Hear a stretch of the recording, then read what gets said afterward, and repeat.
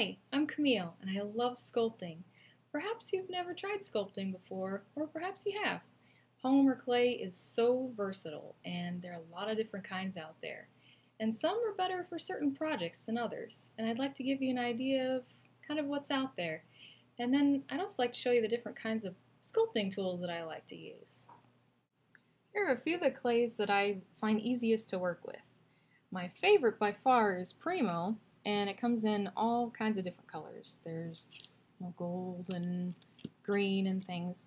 And something that is sort of like it is Fimo Soft. And Fimo comes in a classic form that is very hard, and you can use it for making canes, but it's too hard for sculpting, for me anyway. So I prefer the Fimo Soft or Primo. You can also get Sculpty too. It's pretty similar to both, but I think Primo and Fimo come in more colors. And Super Sculpty is great if you are planning to paint it afterwards. It either comes in kind of a pinkish beige color or a more firm gray color, and both are great for different things. I personally prefer the gray because I like the sharp edges it gives you, but if you want more smooth organic shapes, the beige kind, which is the softer kind, is the way to go. Then there are two very light clays that will actually float in water.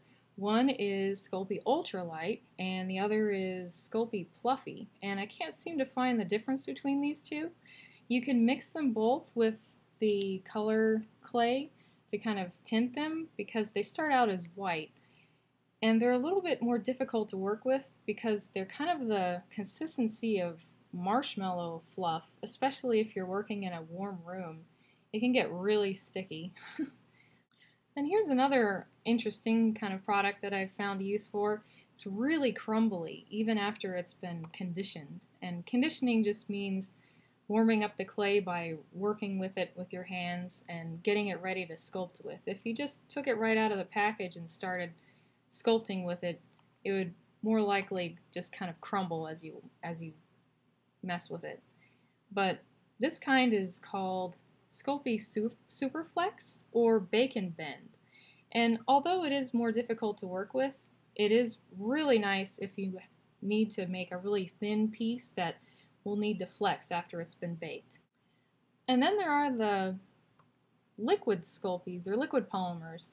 This one is translucent liquid Sculpty, and you can find this easily in the art clay aisle, and it looks like glue, and you can use it kind of like glue. Once it bakes, it's kind of transparent, and it's a little stretchy too, but it's nice for joining two pieces together that you don't want to smash together, especially if they're really detailed. And then this is Kato Liquid Polyclay, and I bought this online, and it's great for different polymer effects. You can tint it with oil paints or alcohol inks, anything that's got an oil base, not a water base. You wouldn't want to use acrylics with this. And once you bake it, it's entirely clear, and sometimes it can have a glass-like finish. It's great for faux ceramic work and faux opal work, and I'll show you a few examples of those two techniques. And these are my 4 most used sculpting tools. They're great for all different kinds of techniques.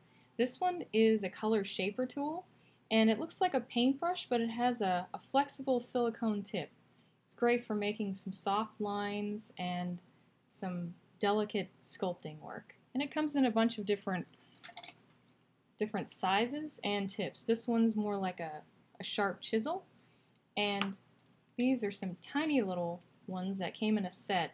They each have a different tip, a chisel, kind of a scoop shape, and a cone shape. They're really helpful. They can be a little pricey, but they last for many years.